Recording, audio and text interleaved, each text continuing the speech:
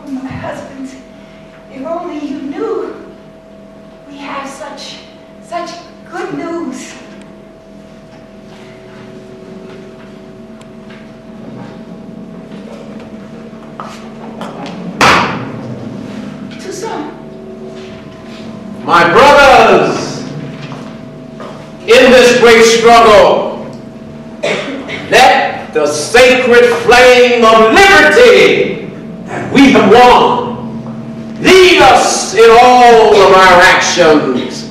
Let liberty lead us.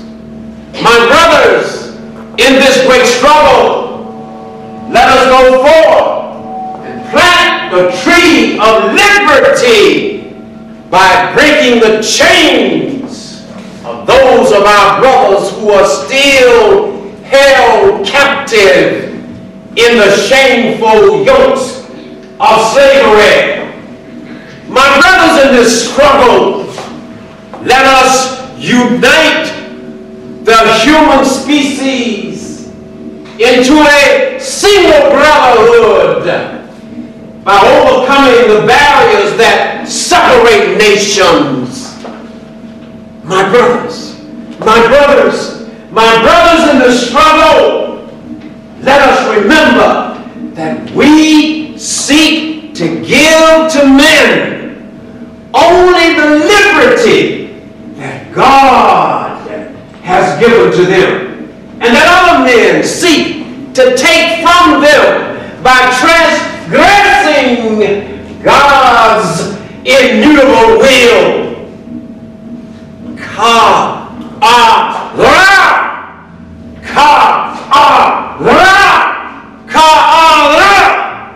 There is hope, my brothers. There is hope. We will win. We will win. We will win. In spite of all of the traitors, succeed. Ka Allah! Ka Allah! Ka Allah! There is hope. We will win. We will win. I tell you, we will win. Toussaint, don't go.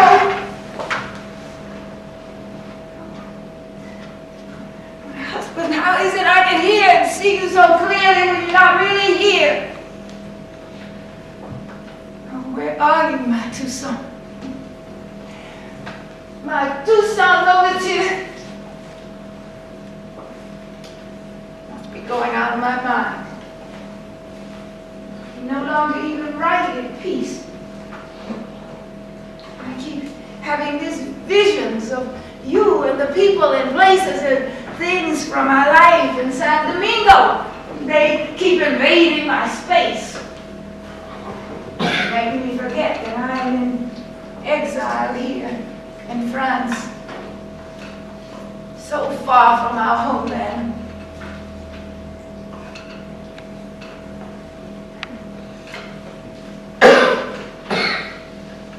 Oh, my husband, my heart is broken. I know that to write to you is hopeless, yet write I must, because it makes me feel that we are somehow still connected. Without that connection, I cannot live. I have not received one letter from you. And I know that you write incessantly. So I know that you must be encaged in some dungeon, unable to communicate with me in any way. At least I hope that you still live. All these months since we were brought here in chains by that dictator Napoleon, all these months,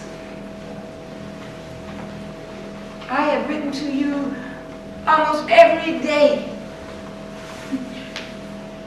Oh, my husband, while I hope that you still live, I hope that God will find a way to set you free, even if it is through death.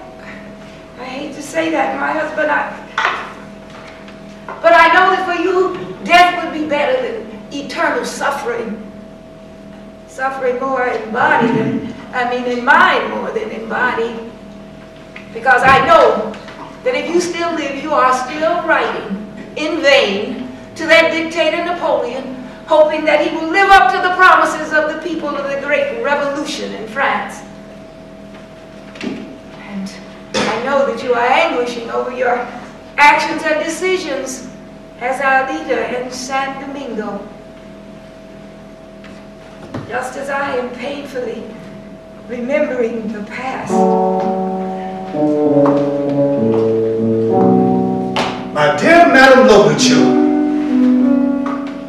Vincent, you startled me. Well, welcome. To what do I owe this visit? You and the rest of Toussaint's generals and officers are usually busy and ready for some great battle. We must be on a mission from Toussaint. Does he have a message for me? Come on, sit, tell me. You got me just in time. I was about to go in and prepare the evening meal. What could it be that I've just come to visit my dear friend, the wife of our great commander-in-chief? By the way, why are you preparing the evening meal? Where are your workers? They're doing what they were hired to do, harvesting the sugar cane, not cooking in the kitchen. That's my work. Now, tell me the truth, Vincent. Why are you here? Well, you do know me, don't you?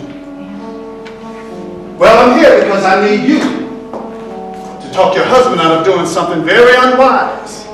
Something that will bring the wrath of Napoleon down on him in a way that it will undo all the good that we have done in these 11 years of fighting for freedom for all here in San Domingo. Isn't you know I can't believe that. Not only that, he wants to send me back to France as a messenger from himself to Napoleon. Come, sit. Now tell me, what are you talking about? Well, to Toussaint has written and published a constitution for San Domingo. A constitution that declares that San Domingo now rules itself independently from France. And he has ordered me to take it and present it to Napoleon.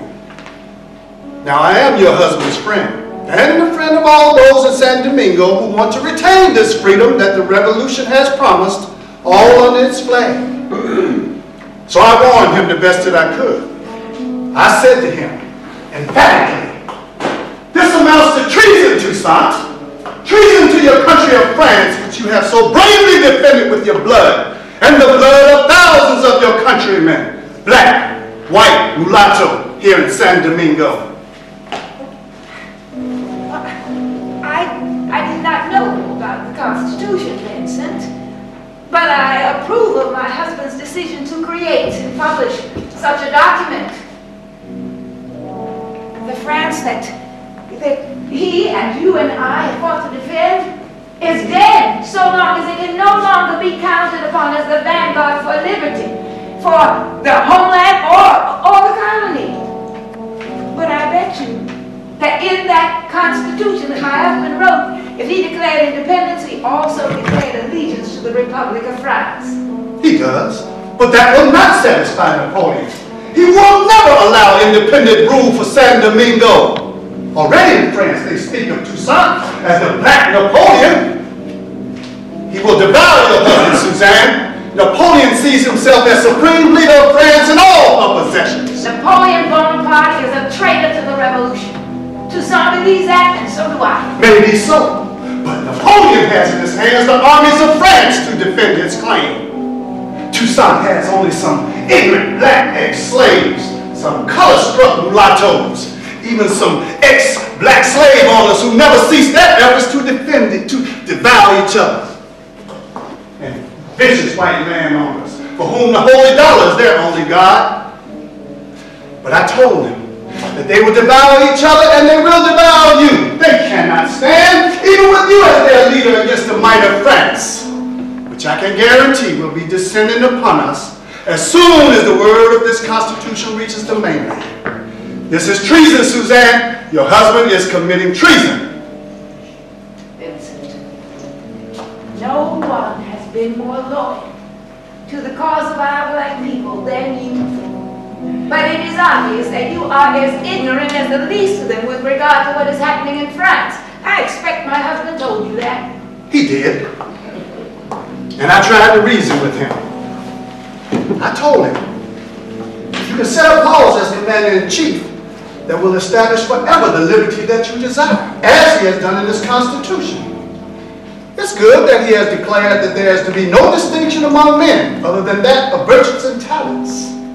He has incorporated an article that preserves the rights for all landowners, except for those that are left for France. The structured outline for municipal governments is sound. It is good that the church is strictly subordinate to the state.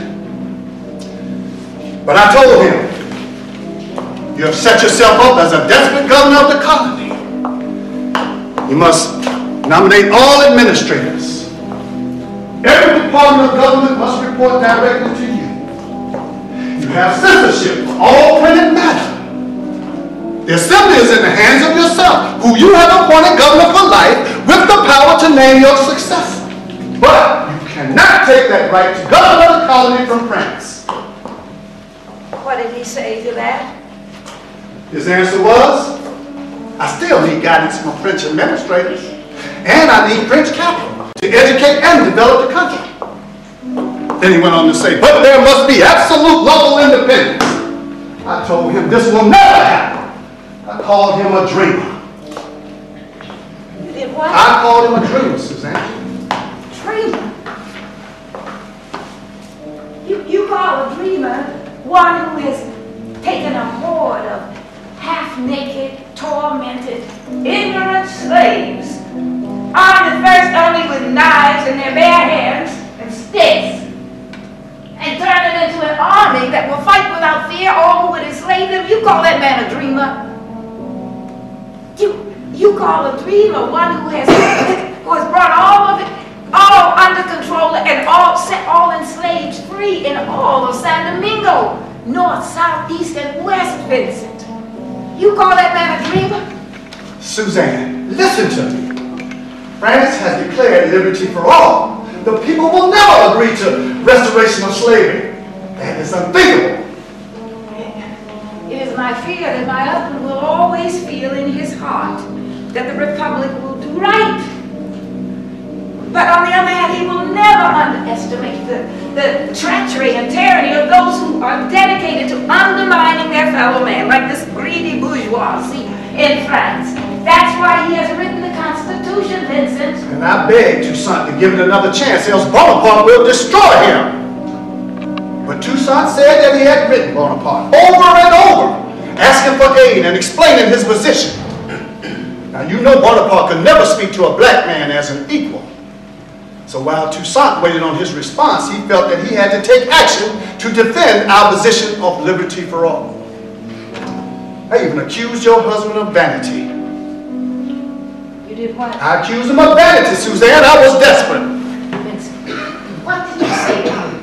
I want to see how you shaped your lips to make that accusation to my husband to his face. Well, I was as blunt as I could be. I said to him, are you certain that the pull of power has not overcome your quest for what is right? And as for the love of your people, this assembly of men that you supposedly gathered together to draft this constitution of yours, there is not one black. Now, does that not say that in truth that you've aligned yourself with those you consider superior? I'm sorry you took the conversation there, Vincent. You know my people believe that my husband stands with them forever. And he does not feel he has to explain his actions to them. He feels that they understand him and his actions without question. I reminded him. His own two generals, Mosé, Christophe, condemned his actions. Then he went on to tell me that he had executed Mosé, one of his most dedicated generals, for condemning his actions and disobeying orders. I could not believe what I was hearing. I know about Mosé. Mosé was wrong. But Toussaint was fatally wrong for executing him. I know he will forever regret killing Mosé. But my husband cannot enforce his commands. He cannot command if he cannot enforce them. He believes that in this struggle for success, in this great movement, that he must, there's much he cannot reveal. He trusts in the belief of our people and his generals, black, white, and mulatto, most of whom have followed him thus far, including yourself. You must trust him, Vincent. I do. So, take his constitution to Napoleon. Perhaps he will understand and listen to one of his own rather than to this lowly servant, this lowly slave, who has usurped his mighty power in the colony of San Domingo. Go, Vincent, and do as my husband has ordered you to do.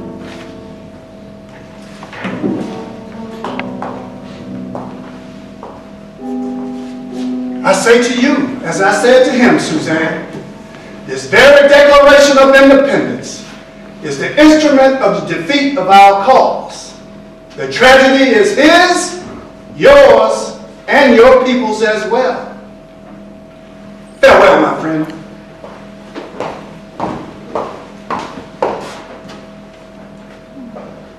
My husband, I try not to let on to Vincent how much his visit troubled me. It was not so much that you were sending him away, but that you had already sent another of your strong white supporters, Commissioner Sonthonex, back to France.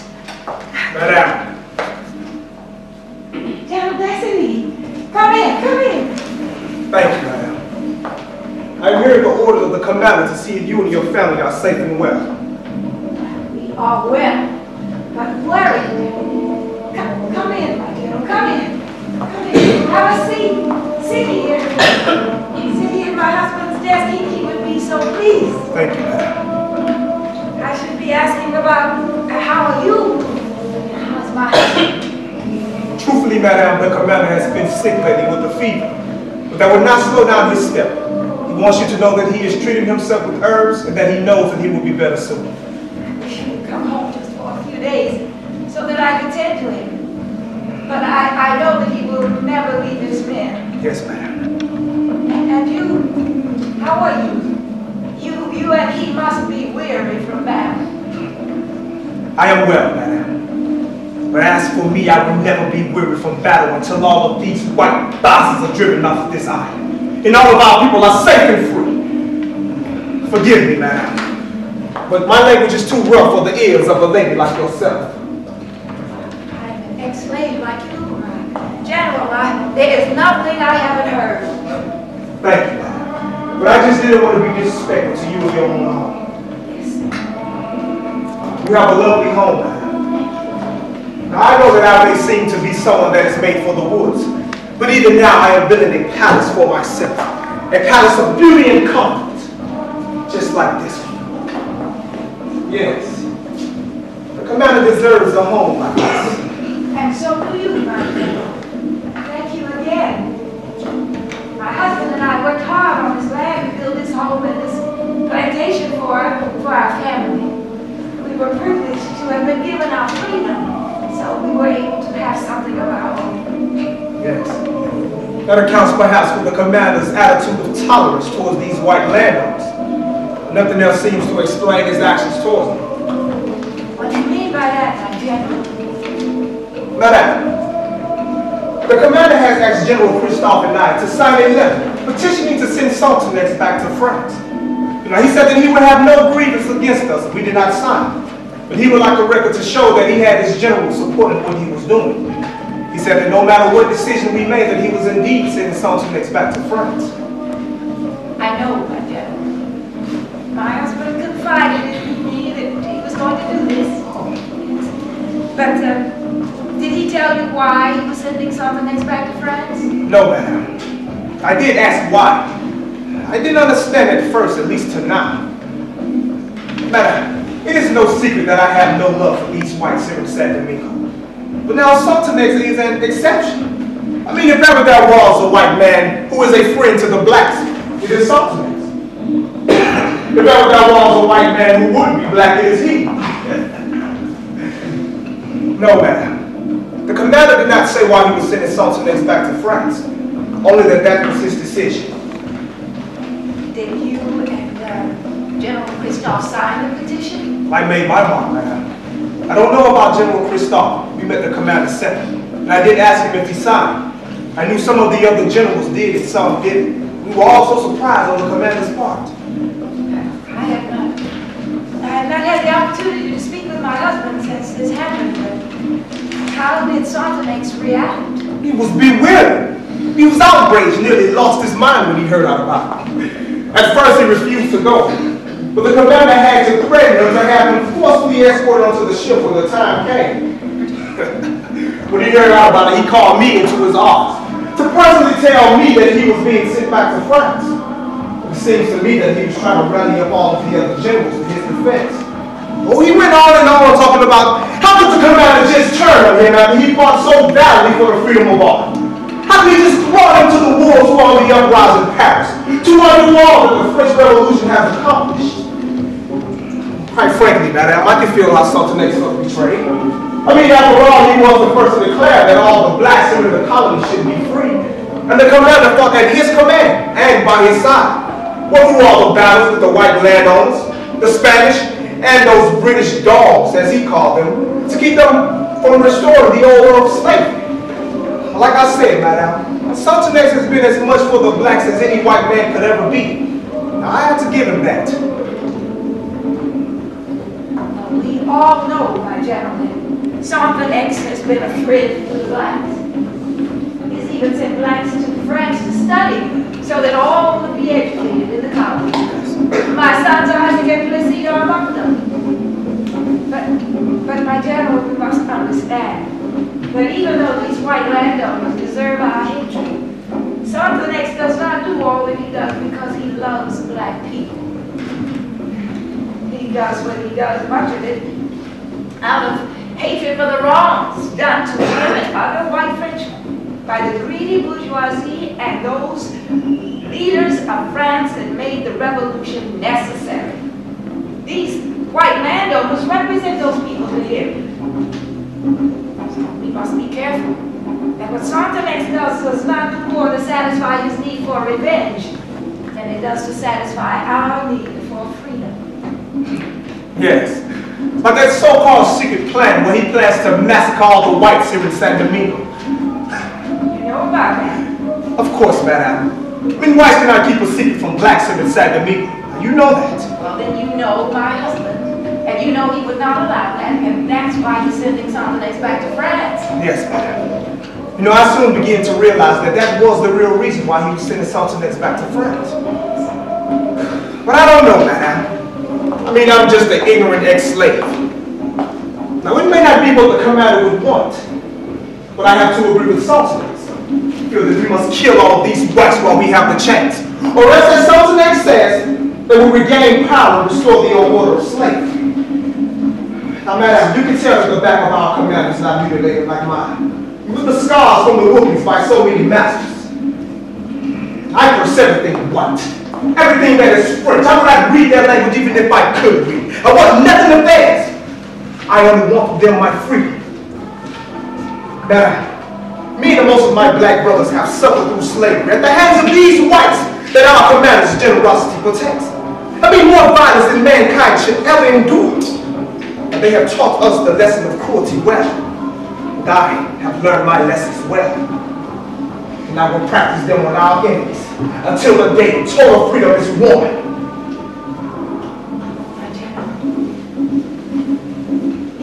Neither I nor my husband have suffered cruelties that at the hands of these slave masters like you and our people have suffered so many of them. But your commander, my husband, believes that if we follow what Toussaint suggests, that we will lose the possible support of our allies in Paris.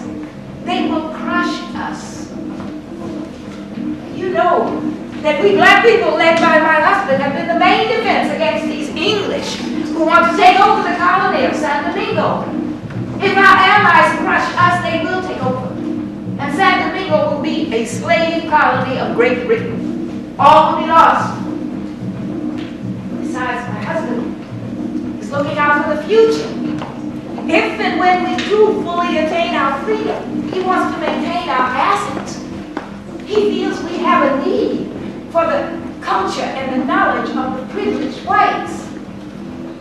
Madam, now I don't know what our allies in Paris will do, but I do know this. We care less for the knowledge and culture of these privileged whites. Madam, please understand me. Now, I obey my commander, but his way is not my way. But what turned me off from sympathizing with Toussaint was that he revealed to me his true nature by saying that he feels that the commander has become intoxicated with the aroma of leadership and that he wants to rule all of San Domingo for himself. Oh, we know that's not true. My husband is true to the Republic to a fault. He went on and on to say about how he feels the commander has lost his mind. What did you say to that? I said to him, I think not. If ever a man was saying it is he, I will remain loyal to Toussaint. The commissioner thought he had me, madam. He said, see what loyalty got me? It's sending me back to France. But I reminded him that the commander and I share a bond that is deeper than he and the commander could ever share. The bond of slaves once freed, who vowed to never go back into bondage. What did he say? You said that. Yes, that was my last word. I said, no, Commissioner. I have two last words for you. Bon voyage. Commissioner Toussaint may be a friend to the blacks, but he is still a white man. None of them can comprehend a black who thinks like Toussaint. I must take my leave now, madam. Do you have a message from the commander? Only that we love him and we pray for his safety. I will tell him, madam. And thank you for your loyalty. Till victory, madam. Till victory.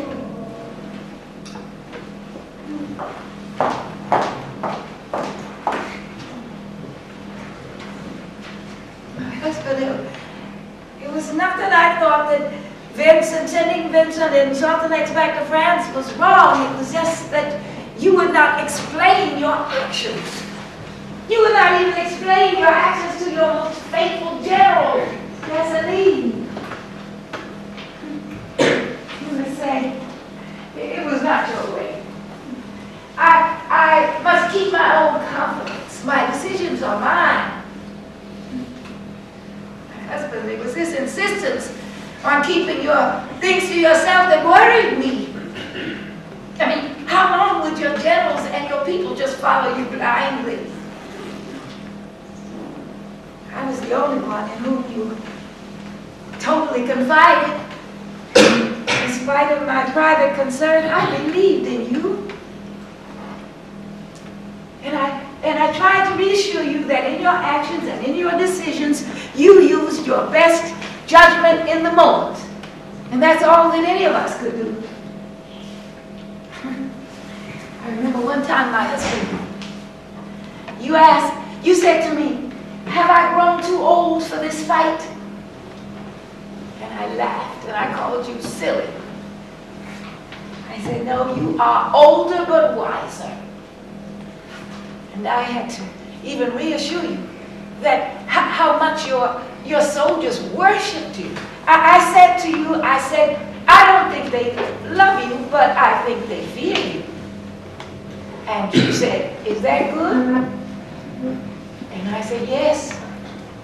Fear is the emotion that we slaves understand most completely. Slavery taught us that. And then I had to tell you how your soldiers could not resist following you, my husband, because you stand in their lead in battle. They would say, look, our leader rides in front. See how brave he is. He rides in front, and see how he rides. They say he taught himself when he was still a slave. I told you, my husband, that is why they followed you even when they had no weapons.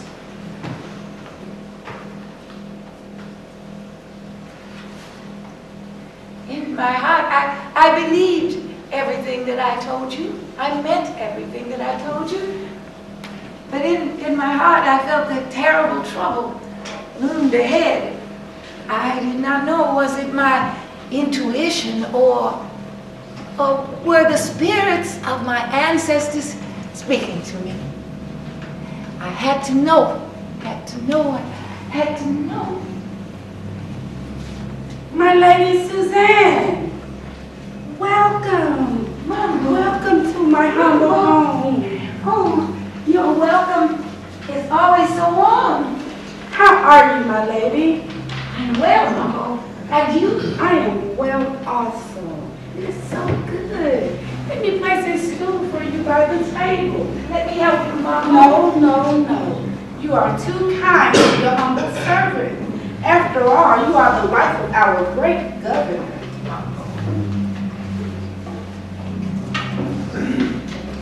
Here, my lady, sit. I am so honored by your visit. Let me bring us some broth. It is better to cook outdoors than to suffocate from the heat in this small cabin.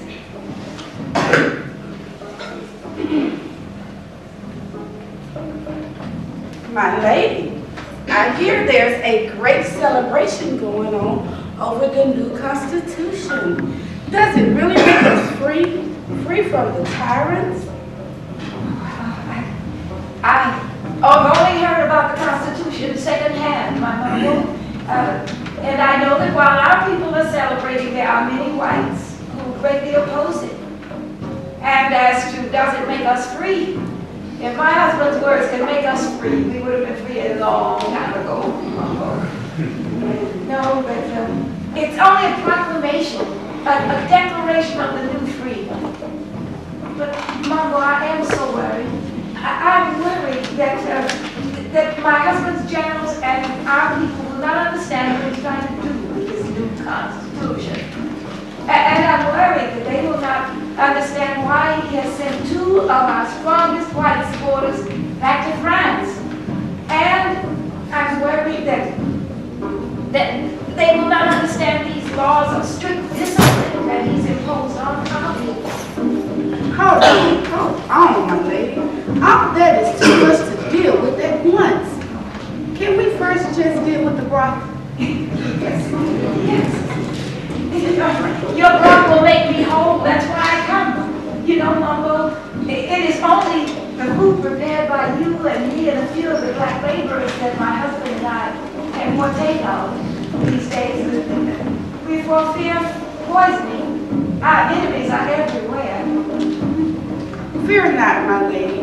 My broth will always be safe for you and my governor. But first, let us call upon Bondi and the Ewai to bless what we consume. Almighty Bondi, our one and only God, and all you spirits of the universe, look upon the worthy wife of our governor and me, your humble servants. Bless us, protect us, and help us in this world of sin. Nourish our bodies for your bounty. Now we go.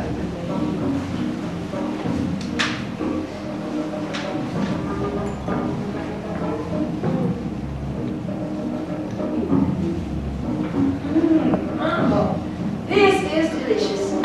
Did you make this brew or did your spirits of voodoo rock this mixture?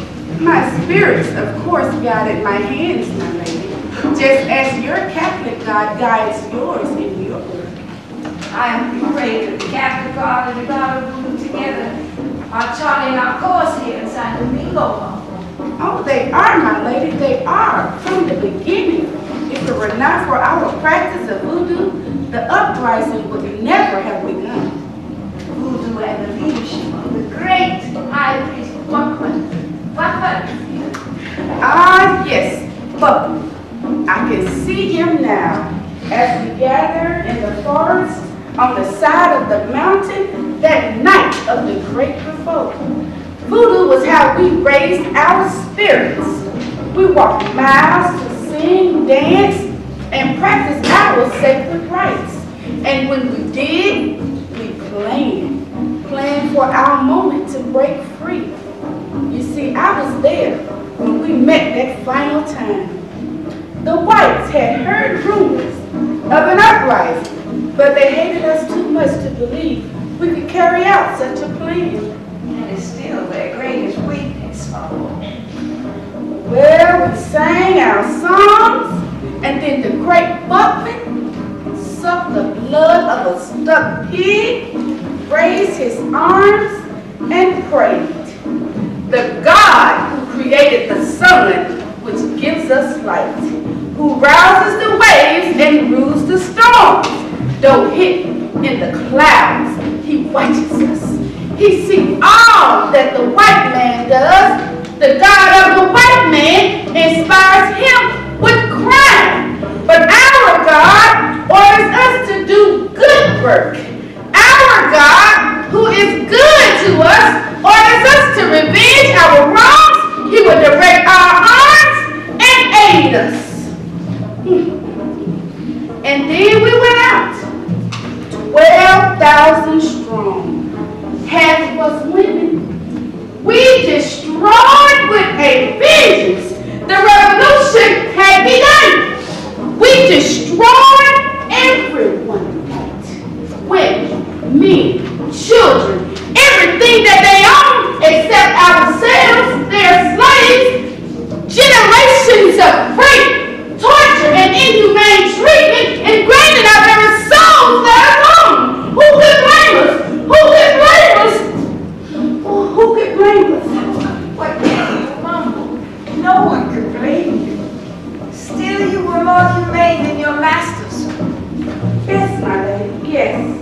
But as driven with revenge, as we the oppressed are, our cruelty could never surpass that of the oppression.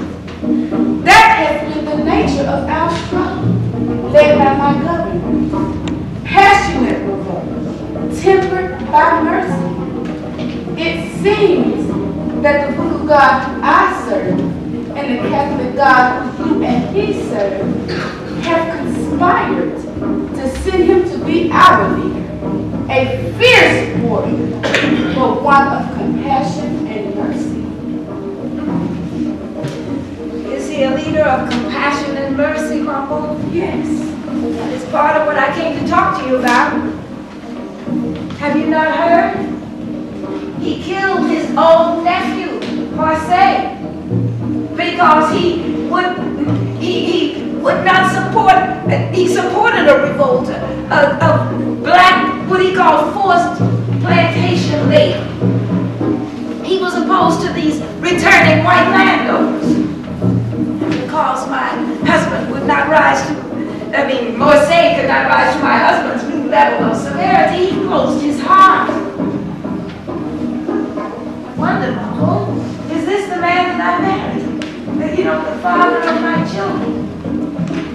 Your husband is a great man, but he is human too. Perhaps that is what he has forgotten.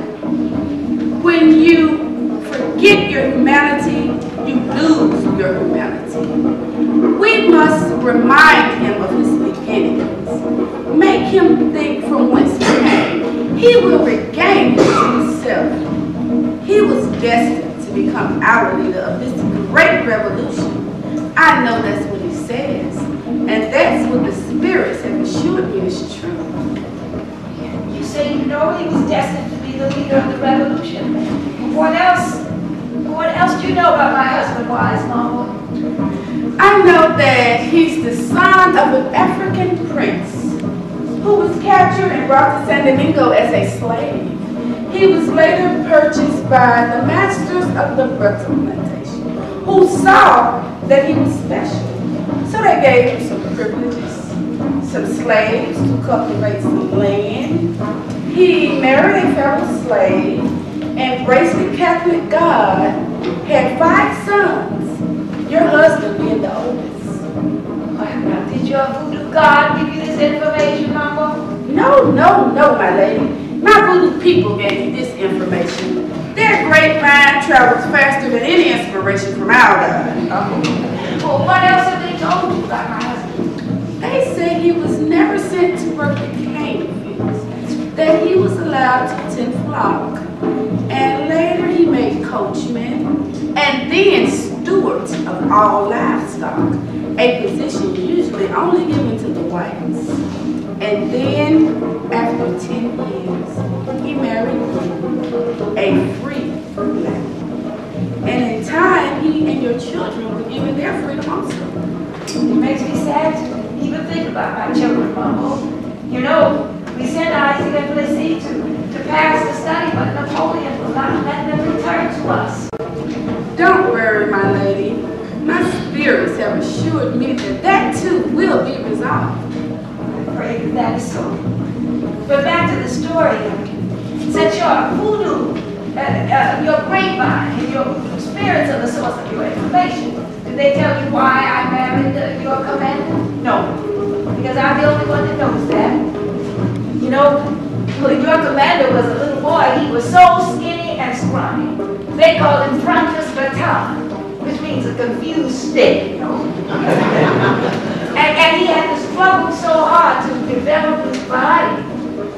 And then after that, he struggled to develop his skill as a horseman. But he was so devoted to everything he did and committed to everything he did, you couldn't help but love him. At least that's why I fell in love with him. And after pretending that I wasn't too interested, I decided to marry him, or I agreed to marry him. Well, my lady, isn't that how we do it? Play hurry up and catch me when I'm really catching you. Well, I knew a smart man, that's all. And my husband was not only a skilled horseman, but he was skilled in the use of herbs and plants. He still is. And he treats some of his own soldiers. He learned that from his father, who of course learned it in Africa. But the little French and Latin and geometry that my husband knows, he learned from his godfather, Pierre Baptiste. And an old ex-slave who learned it from a missionary. So you see, my lady, our gods placed him in a position of privilege so he could profit from the system he would be fighting. He has been greatly blessed. He was blessed. But the greatest blessing, Mama, was that he learned to read. He said he read everything he had his hands on. But he read especially the writings of a priest called Abbé Renaud, who said in his writings, who he called for in his writings, a slave revolution in San Domingo. And Renaud said only a courageous chief is needed. Where is he? My husband said as soon as he read that, he knew that he was that chief. And he has been that courageous chief since he first joined the fight, my lady. Yes. Yes, he is. He's that courageous chief. And now he feels that he not only has to lead us in our fight for freedom, but he must lead us in taking our freedom, declaring ourselves free. Because after 11 years of battle, battling the French and the Spanish and the English, all of whom would make us slaves again, our freedom is still not guaranteed. That's why he has written that Constitution, Mumbo. And have you heard that he has sent the Constitution by Vincent, Colonel Vincent, back to France for Napoleon to read it personally? Because Napoleon has ignored all of his letters that he's written declaring allegiance to the Republic. Yes, my lady. And before that, I heard he sent Commissioner Sontenax back to France as well. What do you think about that? Does that frighten you or confuse you like it does my husband's generals and the people, our people? No, my lady. I trust my governor. I have seen what he has done for our people since he first joined the fight. I do not need to understand his actions and decisions. But our people, ex-slaves like you and me, they hear about my husband's goings on in the capital, you know, his great audiences, how he's surrounded by all of these people who all adore him, men and women alike, and how most of these people are mulattoes and whites. And they do not share your trust. Our people do not share your trust. They feel he is taking us back to the old ways, with the white and mulattoes on the top and the blacks on the bottom. Well, we know, my lady, we know that that's not true. All of my governor's generals and his chief officers in his army are black. But our black people are laborers. We must work, but this time we will work for wages, fair wages. And the land we cultivate will feed us all, enrich our lives here in San Domingo. That's what they don't understand, Mama. That's what my husband has got to explain to them, else I fear that he will lose their trust. Your husband is a wise man, my lady. He will eventually explain to them that they do not have to fear the whites here in San Domingo as much as the whites in France. Those are the ones who can put us back into slavery. Well, I hear in France they're already calling him the Black Napoleon. You see, that's the real danger there, my lady. Prejudice and jealousy. That's the real danger. Well, then, Mumbo, my husband has some strange ideas. You know, I chastise Vincent greatly for calling him a dreamer. Well, my lady, there's dreams. Then there's understanding of one's destiny. Well, tell me, Mumbo, which is this? Come, tell me. My husband says that now he not only dreams that it is the destiny of San Domingo to be free, but that it is the destiny of millions of Africans in Africa to be free. He says he wants to take his soldiers and go across the sea and conquer back the lands that the Europeans had conquered in slave trade and make millions of Africans French and free. He says he's even sending millions of francs to America to wait till the day he is ready. Well, my lady, it is the destiny of San Domingo to be free. But as for freedom for millions of Africans in Africa from the European conquerors, that day will happen too. But it will be many, many years from now. And your husband will not be a part of that victory. That, my lady, is a dream. A dream that will not come true. Why do you say that, Mama? Well, why do you say that? My spirits, my lady, my spirits have spoken. Well, what are your spirits saying? What are you saying? I cannot say, my lady, only that their words in part make me shake with grief. Wait, Mama, do they say that my husband will not be able to make millions of Africans in Africa free? Is that what they say? Answer me, Mama. I must know what the future holds for us. Well, my lady,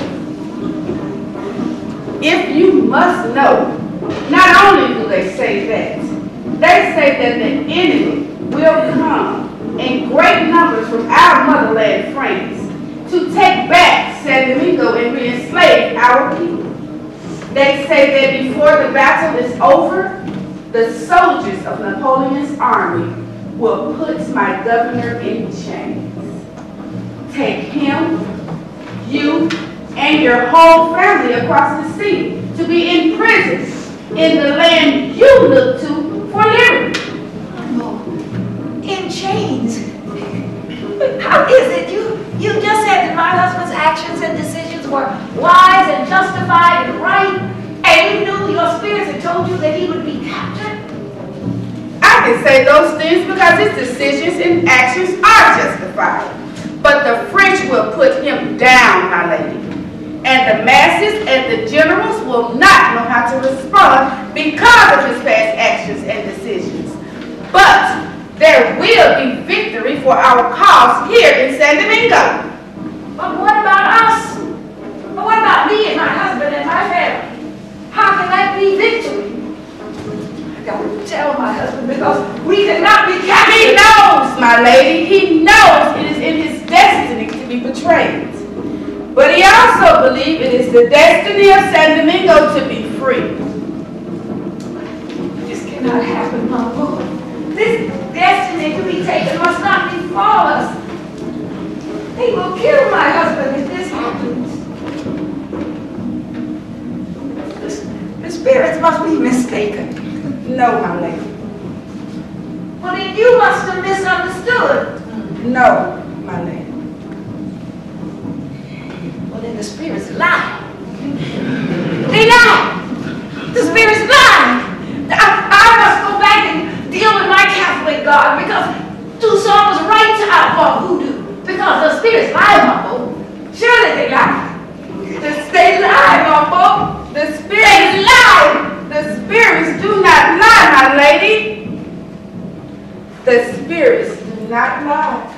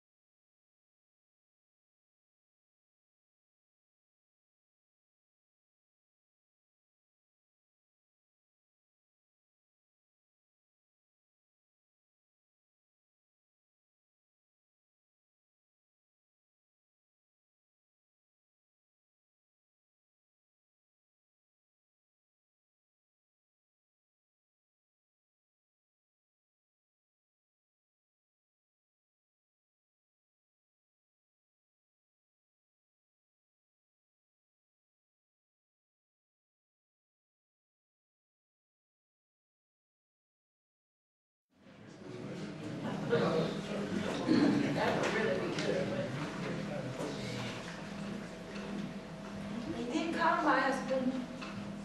The spirits did not die. Suzanne, yes, they have come. Just as Humboldt, Colonel Vincent, and the spirits predicted. I saw the ships off the harbor carried by the great Navy of France. Thousands who had come. I could feel my lips murmur, "We shall perish, for it seems that all of France has come to overcome us." Thousands of French soldiers sent by Napoleon, led by his strongest general, Emmanuel Leclerc, his own brother-in-law. You know me. Suzanne.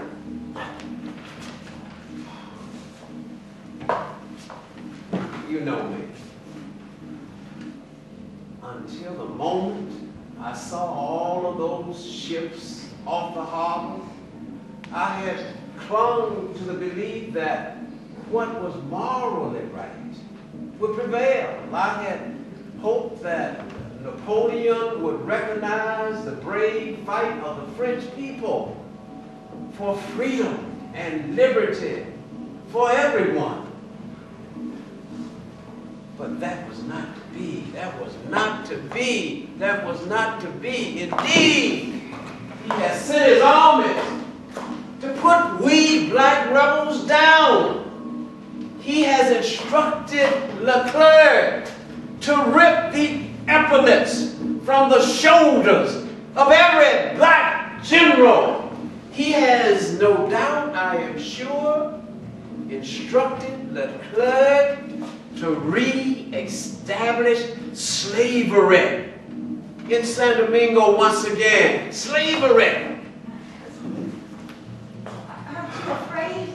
It's all right to be afraid. It is only human to be afraid. My darling, I am human, but I am not afraid. I am not afraid. I must resist. I must resist. I don't care if they send all of the soldiers in the world. They will not take back from us the taste of freedom, a freedom that we so richly deserve. Our freedom, I will resist.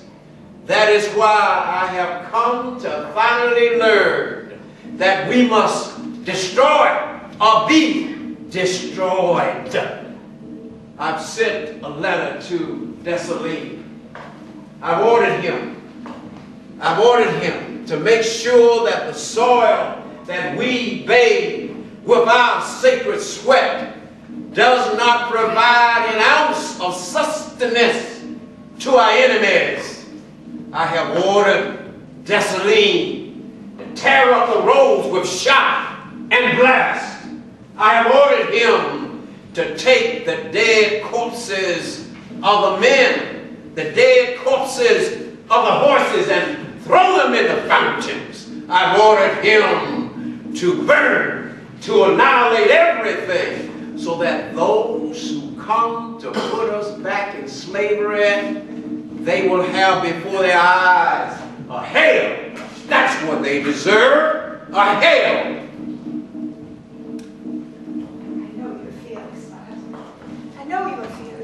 You've always been fearless, but I'm so afraid for you. Mambo says that it is your destiny to be captured. Mambo and you and I both know that my destiny is to lead our people in this fight for freedom. That is my destiny. Now, if the day comes that I am taken, then they shall have only cut down the tree of liberty and freedom. Its roots have grown deep and strong, and the tree of liberty and freedom shall rise again. That is why I must do what I must do. If I am taken, then our destiny is still freedom, but our people will be free one day. Suzanne, I must go now. I gotta go. But you stay here. Our soldiers will see that you are safe. And don't worry. Don't worry, my dear. Don't worry. We shall fight now harder than we have ever fought before. Ka-ara. Ka-ara. There is hope. We shall win.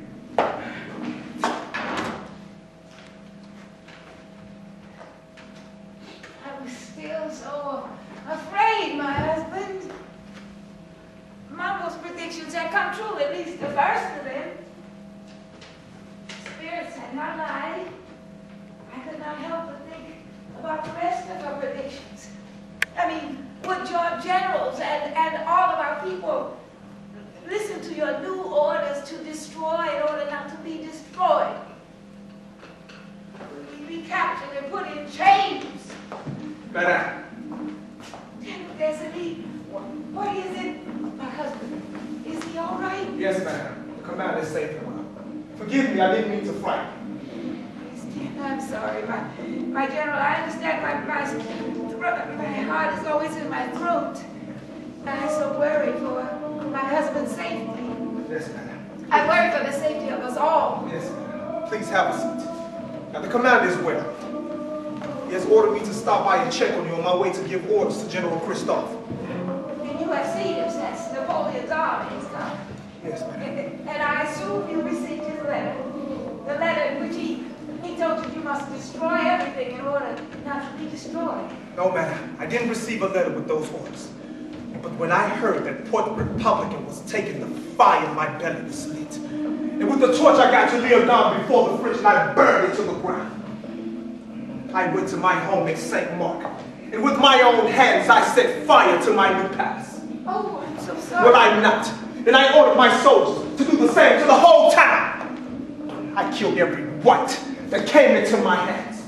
And I stacked their corpse around the sun for the French to see my wrath. That is what he said he told me to do in this letter that he says he sent. But I didn't need his instructions. I'm just thankful that now we are thinking alike. I'm happy that you are thinking alike, my general. But the other generals must know too, that they must fight to win this battle by any means necessary. Yes, ma'am. Else our freedom is lost. My husband shared with me that General Christophe nearly surrendered his city, Le Cap, to Leclerc. Yes. Because he thought my husband would not approve of him destroying the city rather than letting the French occupy it. He said he found out what was happening and he got there as soon as he could. He said he even hid in a side room and listened while Christophe argued with Leclerc and answered his threats with counter threats. He said he didn't leave until Leclerc had left, until he was sure that Christophe knew what he had to do. Yes, ma'am. I know all about what happened. You know, the next day, General Christophe ordered his people to evacuate the town. A good thing because Leclerc decided to come on in anyway. But as soon as the first of his men stepped foot on shore, General Christophe ordered his people to burn the whole town. And all the people ran to the hills. Now, Leclerc still used Le Cap as his headquarters. But that property, madam, I mean, that property that was worth 100 million francs was nothing but ash.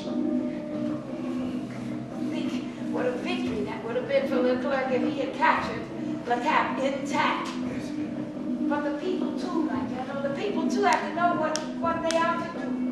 Now they're to go against these white landowners that my husband has ordered them to go back and work for. I mean, they know what he did to Marseille for doing the same thing. Besides, Leclerc is telling the people that it is not the intention of the Republic to reinstate slavery. And he's also telling them that my husband has gone too far, declaring himself supreme ruler. And with all the restrictions that my husband has imposed on the people for their own good, they're apt to believe Leclerc. Madame, now, the commander is showing people by his actions where we stand now. I mean, I know that he is too modest to tell you how he fought at Ravine Aquila. But he defeated Leclerc's great general Rochambeau. Even though that devil declares the victory was the commander's. I mean, he had only 600 men and few auxiliaries and led them to the attack. You know, they say Rochambeau is still running. They say before the battle, he gave his men a speech with the fury. They say, rival mine. He said, you are going to fight against men who have neither faith, law, nor religion. But they promise you liberty. They intend your servitude. But why have so many ships traverse the oceans, if not again to throw you into chains? But he said in effect that for 10 years we have made a land of slavery into a beautiful land of liberty. We cannot let the foe snatch this out of our hands. You know, that speech is part of why they fought so ferociously. I mean, they saw him and they heard him calling them into battle. The commander understands now that. He understands now that we must sacrifice most of what we have built with our labor and our blood and sweat to maintain the freedom that we have tasted. I am just thankful that he is in that place now. Well, we must pray that he remains in that place, my general. You know, I know him better than anyone else. And I know that deep in his heart, he still believes that the Republic will do right. And I believe that Napoleon sees that weakness. And I believe that Napoleon believes that that weakness will lead to his undoing. You know perhaps about this plot that Napoleon has tried to implement using our sons? Yes, ma'am, I have heard. You know, he is as clever and unscrupulous as they say. Personally, I think he's a dog in one of these emperor's clothes. A real force to be reckoned with. I don't think he thinks he's an emperor already. And I don't think he thinks he's a dog. I think he thinks he's a two-legged fox. Then you know about that plot. He has sent my sons finally, Isaac and Jessie, back from their studies. But he sent them accompanied by a tutor who presented a letter to my husband from Napoleon, guaranteeing freedom for all slaves, and asking my husband if he would assist Leclerc in ruling the colony. Anybody with any sense could sense the threat in that letter if my husband refused. You know, Madame, I would have shot that bastard messenger of evil on the spot. Once, my general, I agree with your violent nature. I would have shot him too. But instead, my husband sent a letter to Leclerc, offering or proposing a mutual ceasefire. Now, we knew that Leclerc would refuse, but he gave him the option. So Leclerc wrote back saying that if he would only come and discuss, it all would be well.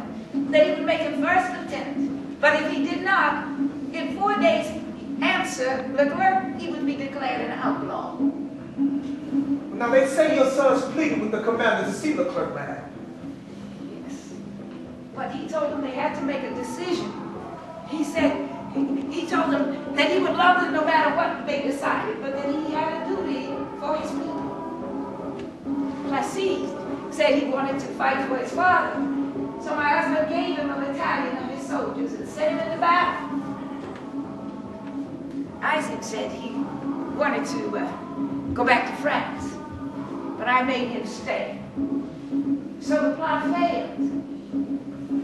But Leclerc and Napoleon are not through. They will not stop until they have gotten my husband. They feel they have to get him to cut the heart out of the resistance. Yes, but none of that is about to happen, madam. I mean, the commander is talking to the people, and once again, they are listening. Because the true heart of resistance is in them. Now, Leclerc's first attempts to totally destroy us have failed completely. The bastard cannot deal with how we fight. Thousands of his men are in hospitals, are dead, but our forces are still intact. And the commander outsmarts Leclerc at every turn, just as we are about to do now. How so? Well, the commander thinks that Leclerc is determined to attack us while our forces are strong and bereft. So I'll be taking orders from the commander to General Christophe to head back towards Varese to keep our forces there strong and ready. Madame, the commander is planning to stop Leclerc. Well, it's the most daring in the war so far. It's a new offense.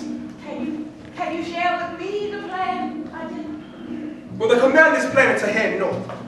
Taking his most faithful soldiers with him, he plans to raise and organize the black laborers and add them to his army.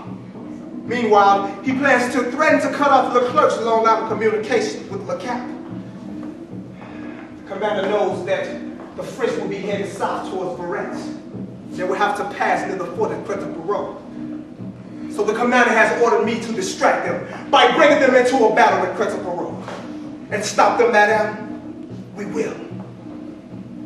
Those bastards have yet to see the hell's fire their forces will meet if they try to attack Quentin. They will see firsthand what it is like to fight against those who will not be defeated. General, I only just pray for the safety of you and all the others. I pray too, madame. You know, some may think that I don't, but I do. But I pray for strength. Strength to do unto them as they do unto us. Kill without mercy. But I pray to Bondi. For the commander has forbidden the practice of voodoo. But he cannot deny that the practice of voodoo is the religion of our ancestors. And it is upon their spirits that will help us ride to victory. My general, there is only one God. The Catholic God and the God of voodoo are one and the same. And he is on the side of right, and that's our side. So he will watch over you.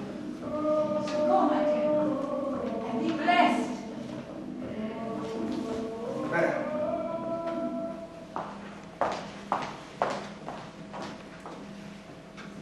Dessalines was truly blessed. And he was truly brave.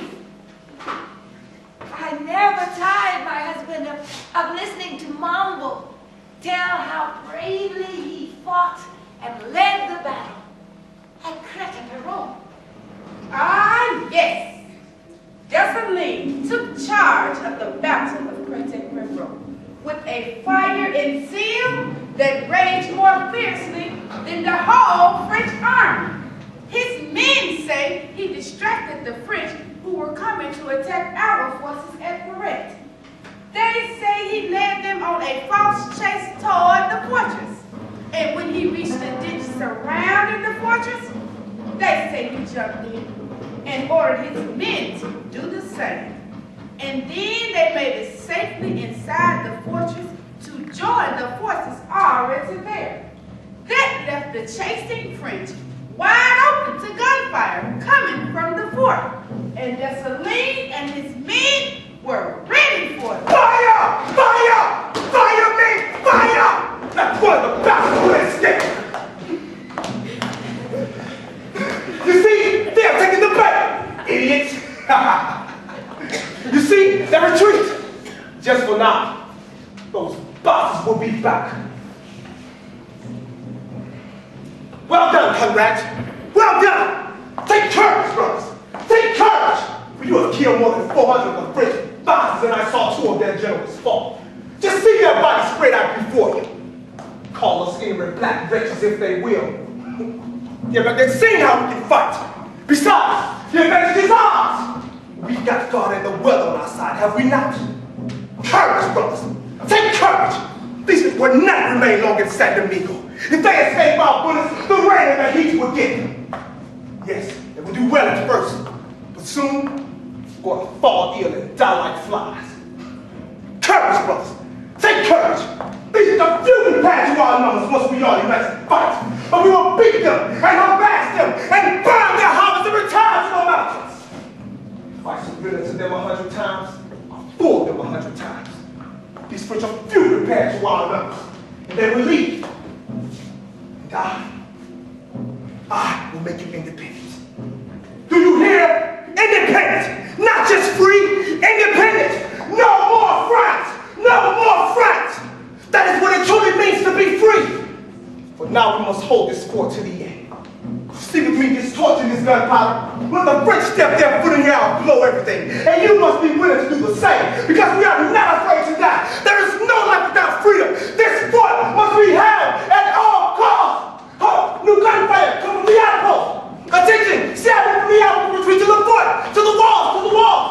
They jump into the ditch, cover them. The stupid French are gonna chase them like they chased us. You see? And they think we are stupid. Come on, men! Fire! Mow down those French bastards! Drive them back! Fire!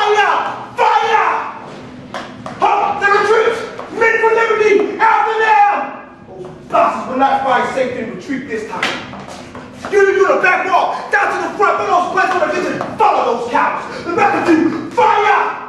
And hold fast, and we'll be back. Couple minutes I leave down the side wall. I must get help from our levels nearby. We need more men. But you must promise me, you must never surrender. You must hold this fort and fight! Fight! And oh, how they fought! They were singing the Ka-Ah-Ra! Ka-Ah-Ra! Some women were in the fort too. That made me proud. They were fighting just as fiercely as the men. The French army had never seen anything like how our people fought. We raised a red flag to each of the four corners of the fortress as a sign we would not surrender. Outside, Toussaint and his laboring recruits were wearing down the French soldiers and murdering every white in sight. But still, the French wouldn't be outdone. They killed hundreds of black prisoners at a time. They advanced on the fort and surrounded it with 12,000 soldiers.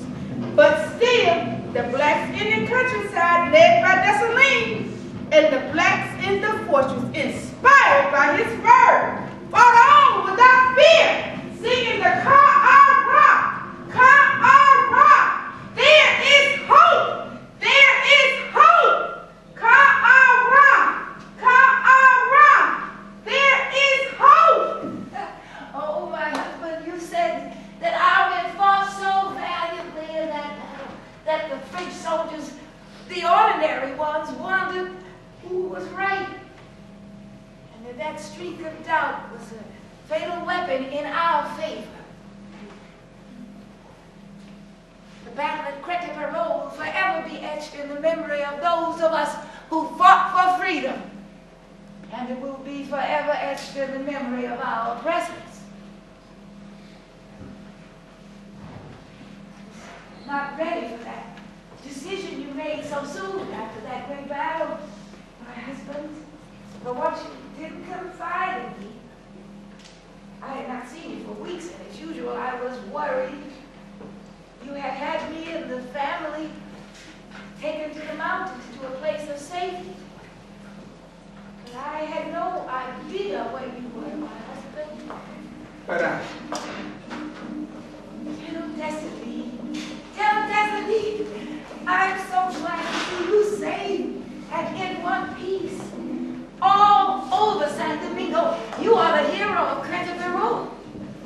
I'm just blessed to be a man in time to not get caught, man. My men were outnumbered at Quentin. I ordered them to evacuate. I sent orders to the commander, but in the end, I could not wait. I've decided that to save 700 lives was more important than to hold the fort at Quentin. Well, that was a wise decision, my general. I know my husband agreed, did he not? He did, madam.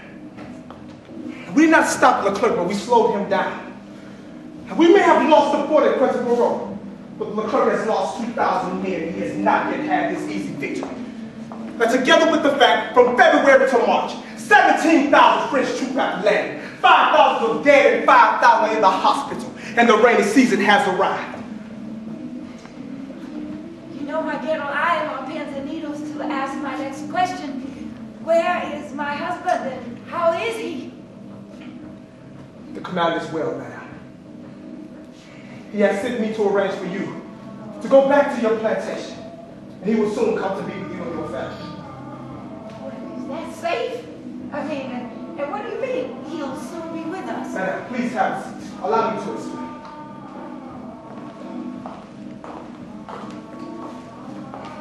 Madam, the commander has agreed to submit to Leclerc, to lay down arms and retire to your plantation. Are you saying that my husband has surrendered? No, madam. I don't believe that. No, madam. Madam, no. We are not surrendering. Please have a seat. Now, you have heard me use the word submit, madam. Like I said, we are not surrendering. Now, the commander has agreed to submit to Leclerc, to lay down arms and retire to your plantation, with the condition that all of his generals retain their commands. Meanwhile, secretly, he has given Leclerc time to surrender. Well, know Leclerc's forces are in bad shape, and Leclerc himself is nearly half dead. But he will never surrender. Napoleon will not allow it. Yes, madam. But the commander thinks that Leclerc will beg Napoleon to allow him to surrender in order to keep his forces from totally getting wiped out. Leclerc is scared half to death of thousands of blacks who are encouraged by the persuasion of the commander. I mean, they are swarming out from the countryside and join with us and fight in ways that only we know how. I mean, you know, madam, appearing and disappearing so suddenly. Jumping huge stones on the French as they pass below. Rolling huge stones down the mountain to crush their bodies. Blockading the path with thorny bushes. Even the mulattoes are ready to come on our side and fight. Now that they have seen that the French will not find favor in them either. But in spite of all these deserters, there still remain 5 or 6 leaders and generals like myself who will remain loyal to Toussaint Lodge. We are ready to fight these French to the death, and so am I. Madame Toussaint still feels that we could win all of San Domingo without destroying all of it. I mean, like we said when we spoke before, deep down he still feels that France will do right. My husband has not changed, but Napoleon has not changed either. He will never give in to a black man. Yes. The commander thinks that Napoleon will soon come to see that we ex-slaves, who we so despise, are determined to not go back into bondage, and that we are indeed defeating the great General Leclerc. So the commander has written a letter to Napoleon, pledging his allegiance to France, but asking for another general to take command of the colony, one who would seek to not reinstate slavery. Well, he knows Napoleon has ordered Leclerc to do just that. Yes, but the commander believes that Napoleon will accept his declaration of allegiance to the Republic, and use that as an excuse to withdraw what's left of Leclerc's forces, rather than face the humiliation of inevitable defeats by we ex-slaves. The commander felt that perhaps his only mistake was that he did not share his strategy with General Christophe, who you may not have known has gone over and joined Leclerc with his army. I did not know. I mean, did he do that before or after he had learned that my husband had submitted? That rascal went before. He explained, believe it or not. He felt that the commander was indirectly responsible for him joining Leclerc's army. Well, how could that be? General Leclerc asked to speak with Christophe. So the commander gave him orders to go and see what Leclerc had to say. So Leclerc tried to get Christophe to seize the commander, but he rejected it and told the commander about it. Then later on, Leclerc asked to speak with Christophe once again. He assured him that if only he would join his army, that he would retain all of his generals in their commands. And that was enough for him to desert our cause? Seems that way, madame. You know, I'm not surprised. He has often said that he did not feel that he should fight for a cause that he did not think that we could win. Besides, Christophe likes comfort. He has often said that he is tired of living in the woods like a bandit. Well, I just hope that General Leclerc give him a lifestyle that suits his needs. I'm sorry to hear about General Christophe. He was a fine general. My husband trusted him. Yes, madam. I wonder how you feel about all of this, my general. You are a warrior to the core. How does all this diplomatic strategy sit with you? I am loyal to the commander, madam. I am his most faithful general. But I don't agree with his strategy. Although I have agreed to go along with this submit. Because I knew that if I would not have agreed, that would not change the commander's plan. And I could not be out there fighting against him. Like I said, madam, I don't agree with the commander's strategy. Forgive me, madam, but quite frankly, I think that the commander's strategy has rendered himself a dead man walking. Let's not say that, my general. Leclerc and Napoleon are too afraid of the commander's power and influence that he has over the people in San Domingo, madam. I mean, to simply allow him to retire in peace? No, his strategy is lost on them and they will find a way to take it. If they take my husband, General, what will you do? Will you rescue him? Will you fight to rescue him? If I can rescue the commander, madam, I will. But if I cannot, continue to fight this war. But I'm not fighting this war as the commander with two faces. What do you mean, two faces? He's one of secret negotiations, hoping that right will win out. And one of the most violent military opposition to those who seek to reinstate slavery. No, I will simply fight this war with a single face. And I believe that all of the other generals, including General Christophe, will join me. I will fight this war with a single face. A single face. I will fight this war with a single face. A single face. My husband fought the war with a single face. A single face and right for all. Oh, my husband was desperately right. Did he understand what you seemingly could not understand? That you would not win, that right would not win out. This time, I remember the end. Like it was yesterday. Suzanne, they sent a letter from General Brunet. Perhaps it is at long last a response from Napoleon. To Commander Toussaint Louverture from General Brunet. On behalf of our esteemed General Emmanuel Leclerc, I am requesting a meeting with you at my headquarters to discuss the details of the arrangements concerning the new duties of your generals. I expect you within the next 2 days. This is not from Napoleon. Unfortunately, it is not. It's from Leclerc, from Brunet, requesting me to meet him at his headquarters. You cannot go. You cannot go, Toussaint. They will take you. You cannot go. I must go. I must go. They would not dare imprison me. Listen. You must tell them you are sick. You are tired. You cannot go. They will imprison you. I know they will. Suzanne, I must submit. If I refuse this meeting, then I would have to flee from here. I'll have to leave this place and go to war once again. Suzanne, I cannot do that. Only as a last resort. Only if Napoleon refuses my last plea to him to send someone to replace Leclerc. Someone who will not disobey his orders and order the reenactment of slavery once again in San Domingo. You know that Napoleon has ordered Leclerc to do just that. Oh, how can you be so naive, my husband? So trusting in human virtue, so ignorant of human nature.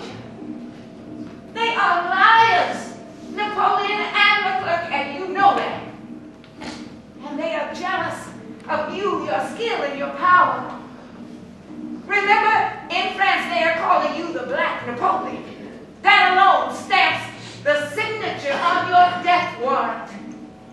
Listen, I have kept and obeyed my part of the agreement completely. Now, if my strategy does not work, if it does not work, and if those in charge refuse my demand that my generals and my officers retain their command, and if Napoleon refuses my request, then he will see war again, war again. He'll see it resume, and with me at the helm. Oh, my husband, you preach diplomacy, not revolution. No, what makes you think that Napoleon will negotiate with you like he would with the kings of England and Spain? And what makes you think that after all that you have inflicted on their forces, that he's going to allow you to simply retire to your plantation in peace and allow your generals to retain their power and give freedom to a horde of violent, rebellious slaves? Besides, wait. Besides, he knows that you still have the trust and the allegiance of the people.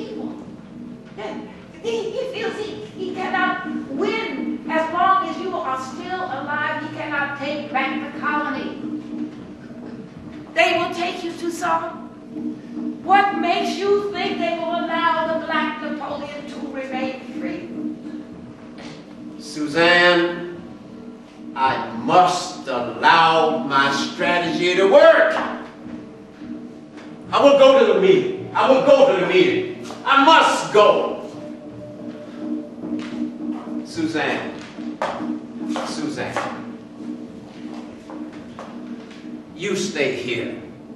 I must go to the meeting. Don't worry. We will fight. We will win. Ka'ara. We will win. I shall return.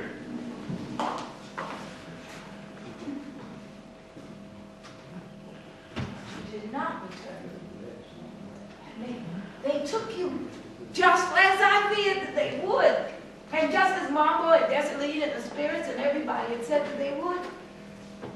And they bound you like a common criminal. And they brought me and our whole family here in exile in France.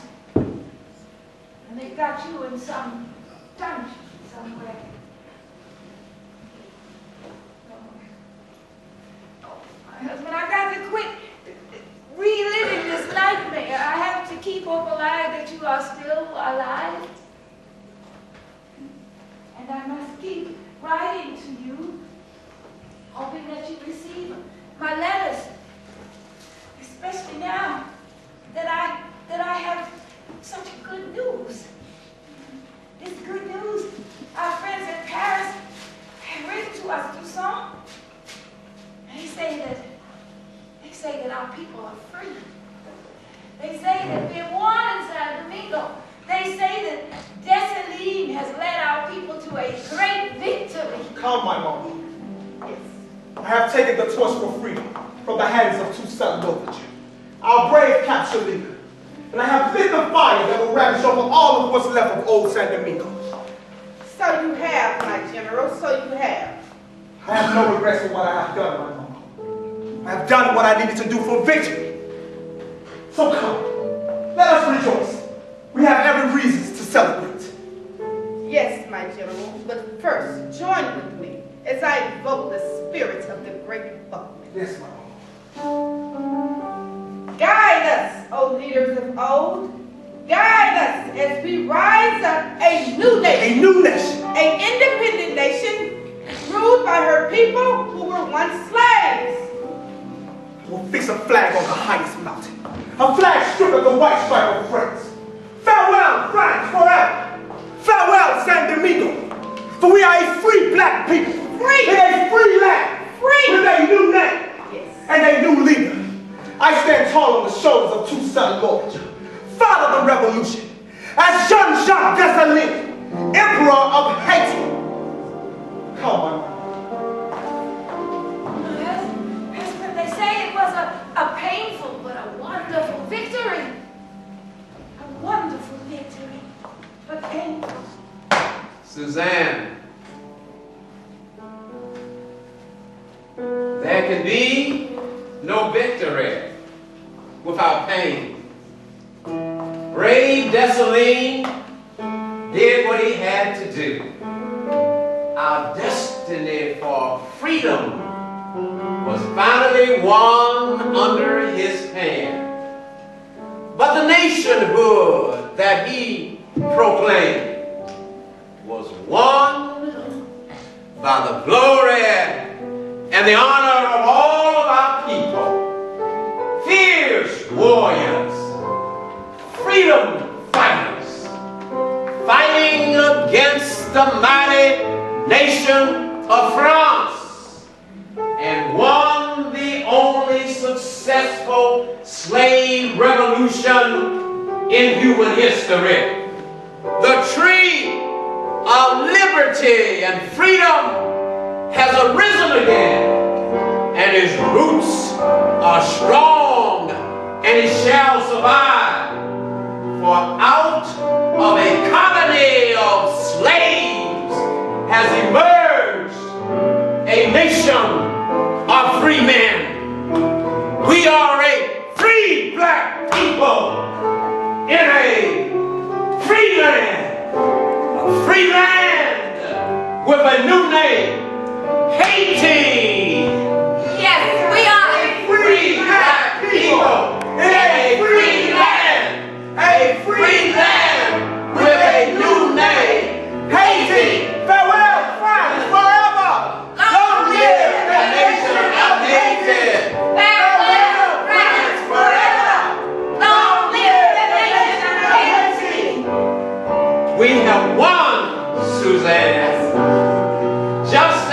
said we would. We have won. Farewell, France, forever. Long live the nation of Haiti. Oh, my husband, I know wherever you are, you know that we are one. You know our people are free. Farewell, France, forever! Long live the nation of Haiti!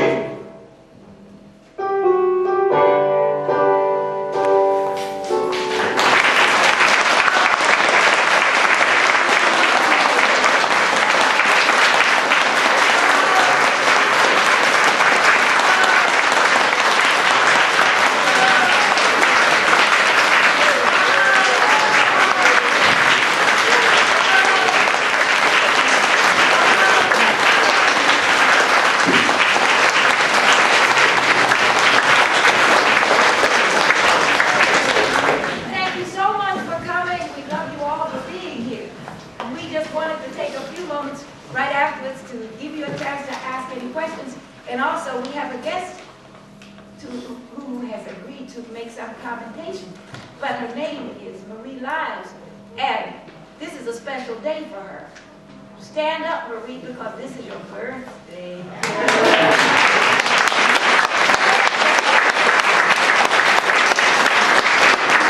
Marie Lyles is a playwright here in Tuskegee, and she has been so gracious to come and make a couple of comments on our play and on our birthday of all days. I couldn't celebrate a birthday any better than this. Ordinarily, a play of this caliber, very Shakespearean in the dialogue that is given, we'd have to go down to Montgomery. But we don't have to go to Montgomery because we've got it right here in Tuskegee.